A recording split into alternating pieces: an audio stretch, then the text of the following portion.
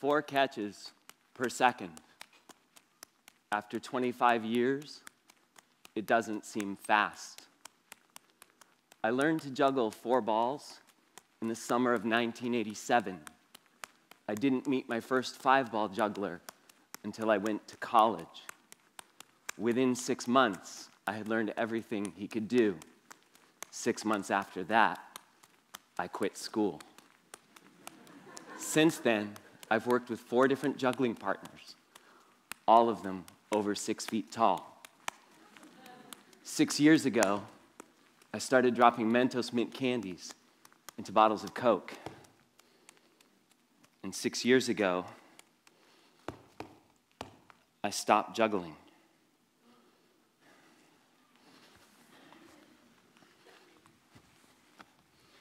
So now I make viral videos with Stephen Voltz. We dropped 500 Mentos mint candies into 100 bottles of Coke. We turned 250,000 sticky notes into waterfalls. And we made a Coke and Mentos powered rocket car.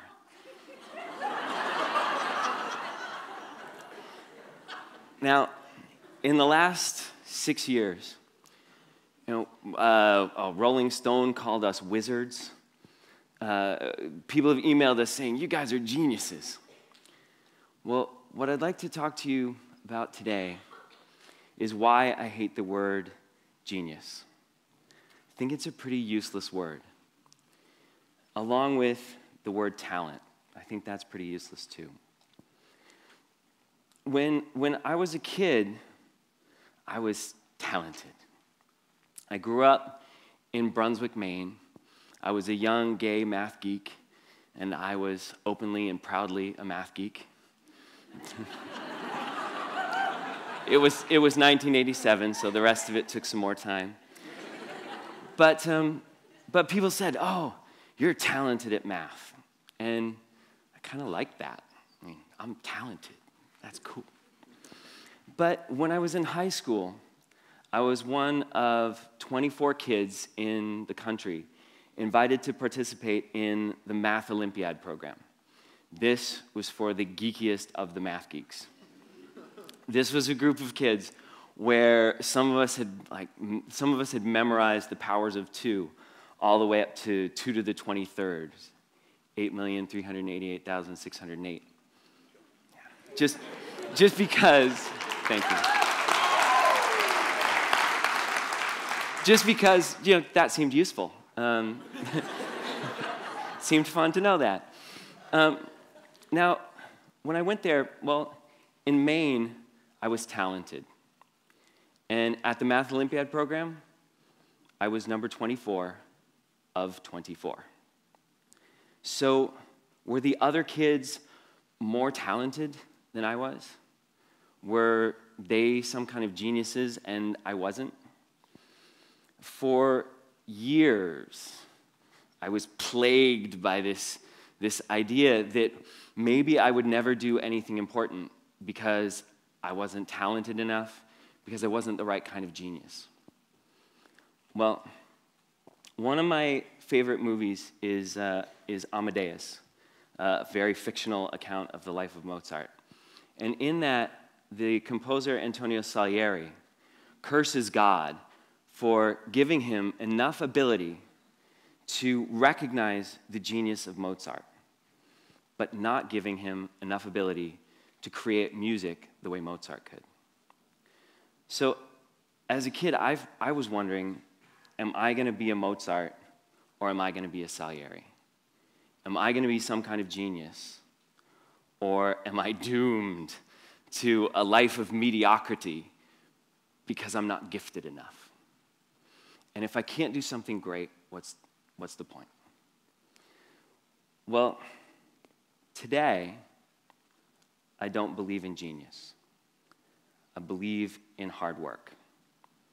What I've seen in myself and in others is that persistence is far more important than any notion of talent. I came to recognize that those other kids at the Math Olympiad program, they weren't more talented. they had spent more time. They had worked harder than I had. And it's not fair to call it work because they didn't see it as work, I didn't see it as work, we thought it was fun. But regardless, they had spent more time doing math than I had, and they were better at it than I was. It was just that simple. When I started juggling, I found the exact same thing. It was all about practice. It was all about a lot of practice. There were no shortcuts. And in fact, when I started juggling, when I first started, I was terrible. It took me 3 months to learn how to juggle 3 balls. 3 months.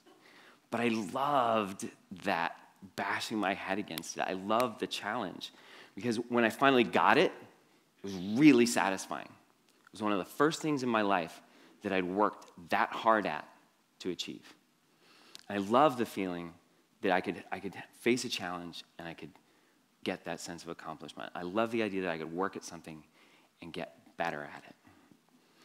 And now, making viral videos, I find the ideas of genius and talent just aren't useful.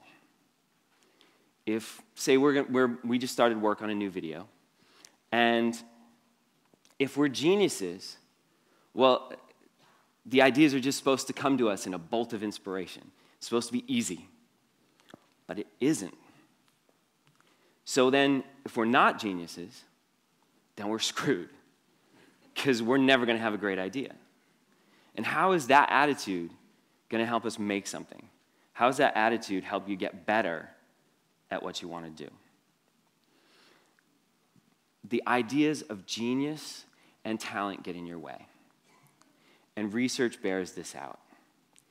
If you think that your ability comes from an innate talent, when you face an obstacle, you're more likely to give up.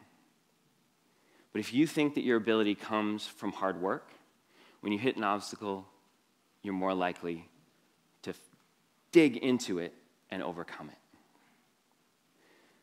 In his book, Outliers, Malcolm Gladwell popularized the idea of 10,000 hours.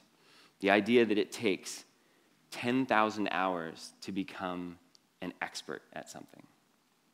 So whether it's playing chess, playing the violin, juggling, making viral videos, it's going to take 10,000 hours of practice to become world class. And at first, that seems like a scary amount of time. It seems completely overwhelming.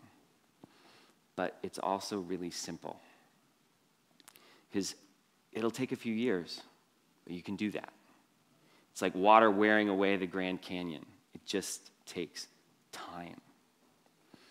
And what so many people don't realize is that you need the drive, the training, and the 10,000 hours. You don't need to be a genius. You don't need some kind of magical talent. You need to get up in the morning, every morning, and take one more step towards that ultimate goal of being great at what you do. I know when I was a kid, I didn't have money, I didn't have a lot of opportunities or resources in front of me, but what I was rich in, and what I think you guys are rich in, is time. You have an abundance of time. So use that. Now, in my 44 years, I've spent 10,000 hours doing math.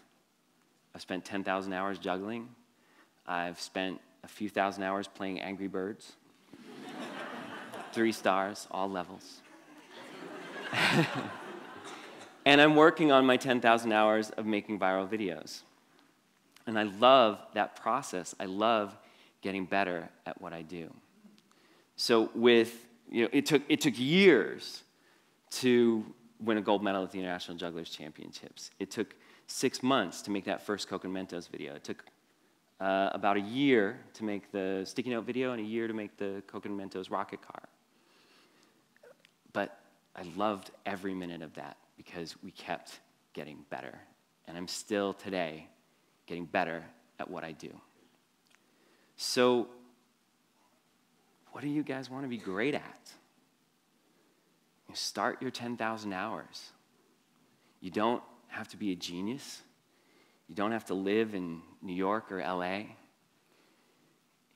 If you have the drive, the training, the time, you can do things that to you today seem completely outside the realm of possibility. Finally, my friend Morten Hansen and I, we used to finish our juggling show together with these words that he wrote about another word I don't like, which is impossible.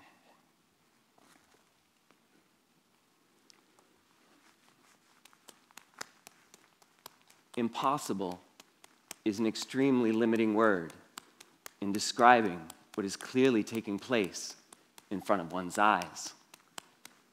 Perhaps this is the most direct way that I can illustrate that there is much outside everyday understanding that is entirely real and possible. Thank you guys very much.